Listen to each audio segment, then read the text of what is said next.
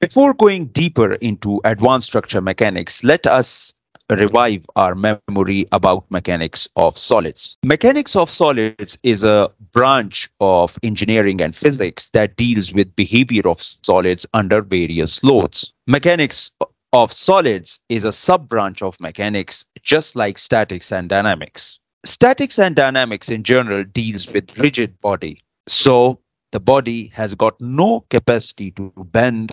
The body is just an object which transfers the applied load to the support, or it is accelerated by the applied loading. In statics, we have a rigid body which is supported at some positions and loads are applied. These loads are transferred to the support. In dynamics, we have again loads applied, but the body is not supported. So the applied loads try to accelerate the body. Unlike statics and dynamics, mechanics of solid is dealing with those bodies or those solids which can deform. In other words, which are flexible, where internal loads can develop under the applied loading. The main idea behind mechanics of solid is to finding out what the internal effects are. There can be different types of internal effects, such as stresses, strains, bending moments, shear forces, torsions, and so on and so forth. Once the internal effects are known, then we can design a structure, we can analyze it, or we can optimize it. Let us quickly run through the key concepts which we have developed in mechanics of solids. So as I said, the first important concept of mechanics of solid is stresses. Stresses are internal resistances to external forces, or in other words, stress is a force per unit area. Stresses can be either axial or shear. So to be more specific, let us consider a body which is supported at some point and is subjected to variety of loads. We normally cut a body into some portions and then take a particular portion and study its internal forces. Please note, the internal forces includes forces and moments.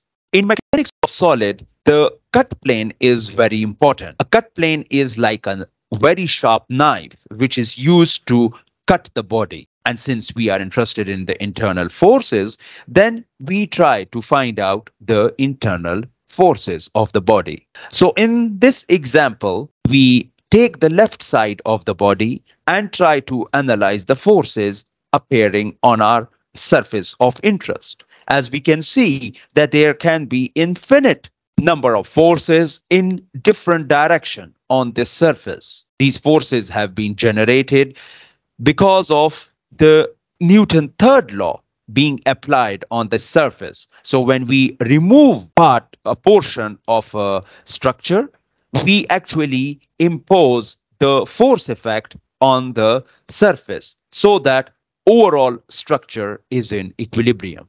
Now these forces can be averaged out into, say, E average. This surface would have a certain area called as A. Dividing P by A, we get the well-known engineer's stress. Another important concept in mechanics of solid is strain. Strain is a measure of deformation. So imagine if we have got a rod of length L naught and the rod being divided into some segments as shown.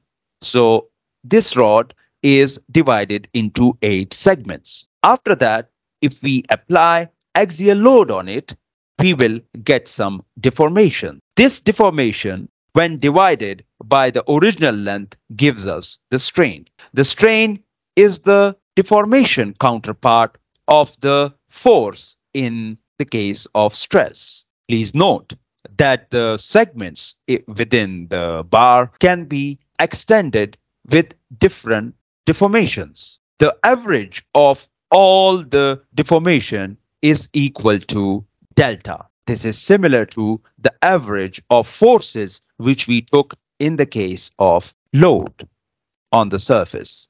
The reason why the segments are not deformed equally is that maybe at a particular region there might be a stress concentration or there might be a problem with the material. In mechanics of solid, normally when we consider a material, we imagine that the material is continuous and cohesive. So there are no cracks in the body, and the particles within the material are sticking to each other.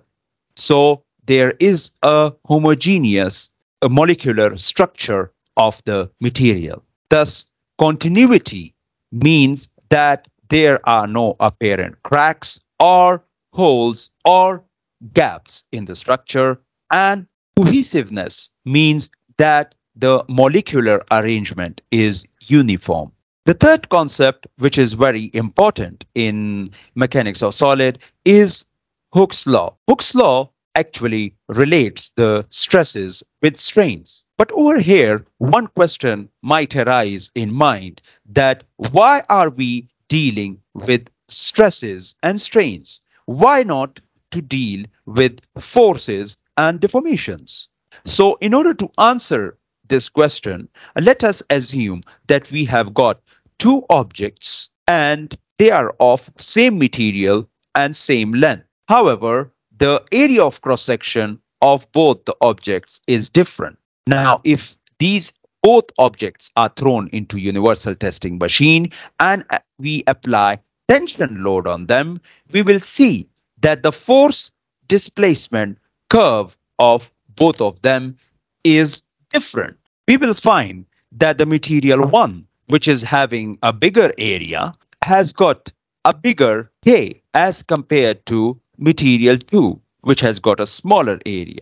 In order to get one stress strain relation, which is independent of the area of cross section of a structure, the most famous law, which is stress is equal to E times strain, that is called Hooke's law. So what happens is that if we write F is equal to Kx and we divide the left hand side by area A and the right hand side by the length L, we get something called modulus of elasticity or Young modulus, which is Ka by L.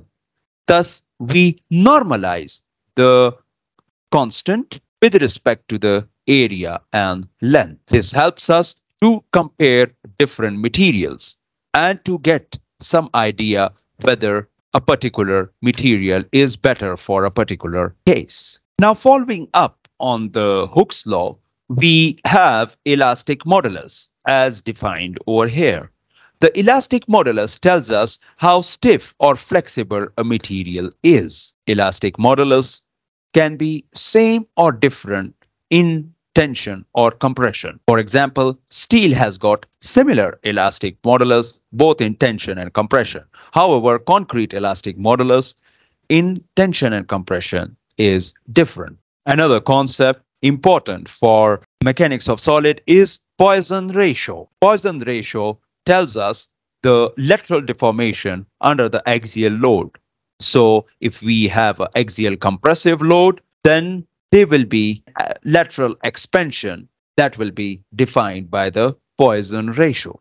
Poisson ratio is the negative ratio of transverse strain to the axial strain and is usually dimensionless number. After this, we have got shear modulus.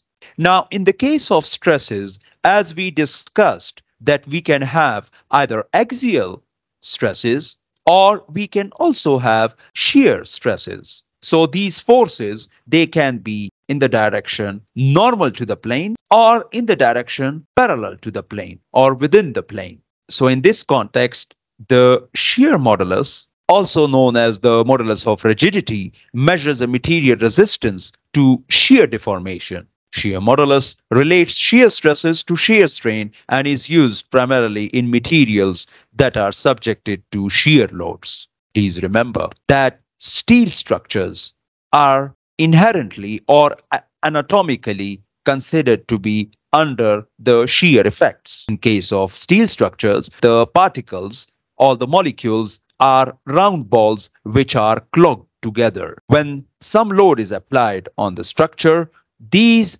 balls they start sliding against one another. On the other hand, concrete, which is a heterogeneous mix of aggregates, water, and cement, doesn't show this type of behavior. The failure in concrete can be due to bursting. This is similar to like if one inflate a balloon and inflate it to an extent that it bursts out. The reason we are getting different behavior or different failure in the case of steel and concrete is because of its molecular arrangement.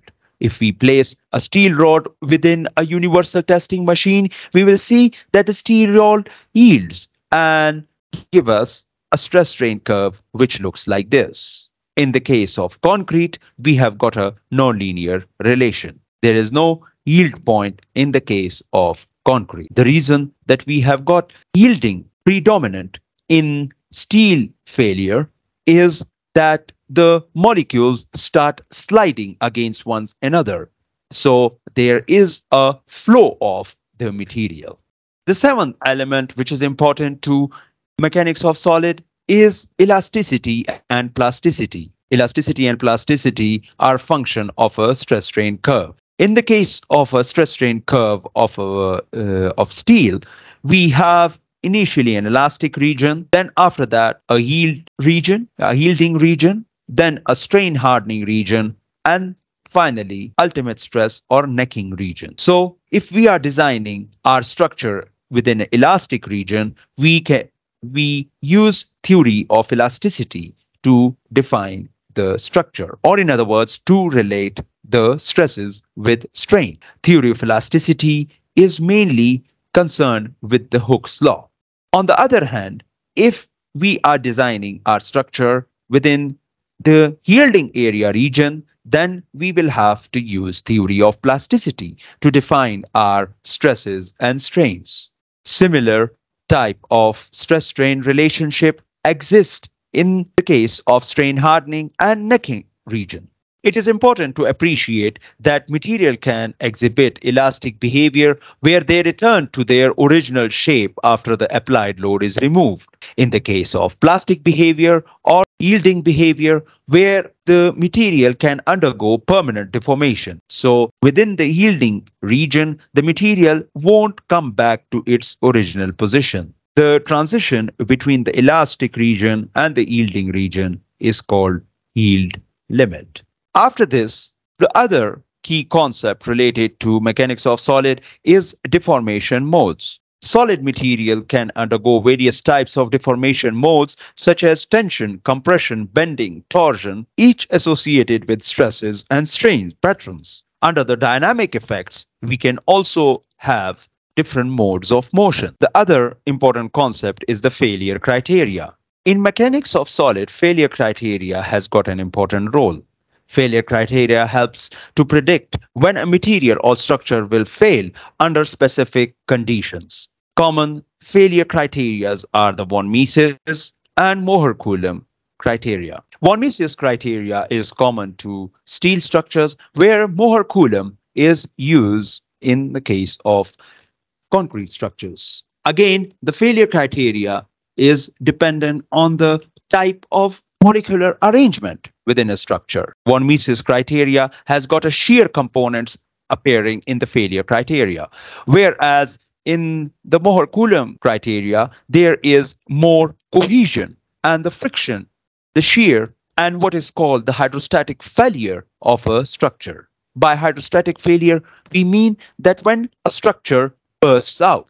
So it is very important to appreciate what type of material is being used before applying any failure criteria. All these concepts of stresses, strains, failure criteria helps us in analyzing the structure. We will find in advanced structure mechanics that we can solve problems by using theory of elasticity, and we get complex partial differential equations. These equations are very difficult to solve by hand. Based on the key concepts which we have discussed from the concept number 1 till concept number 10, it might be clear that mechanics of solids is essential for analyzing and designing structure components such as beams, frames, plates. shells, etc. Mechanics of solid helps us finding out maximum stresses and strains within a structure based on which they can be designed. Mechanics of solids uses either simple engineer's beam theory or the complex theories of elasticity and plasticity to solve problems. The simple engineer's beam theory can work out simple problems which are common in practice. But sometimes we might come across such sort of problems which are not conventional. For that, we will have to resort to theory of elasticity and theory of plasticity. In advanced structure mechanics, we will find that a simple problem like a cantilever subject to a concentrated loading or a simply supported beam under uniformly distributed loading end up with complex partial differential equations whose hand solution would be laborious. Therefore, we will use finite element analysis technique to solve the partial differential equations numerically. Finite element analysis is a numerical technique used in solid mechanics to analyze complex structures and systems by dividing them into smaller elements and allowing detailed stress and strain analysis.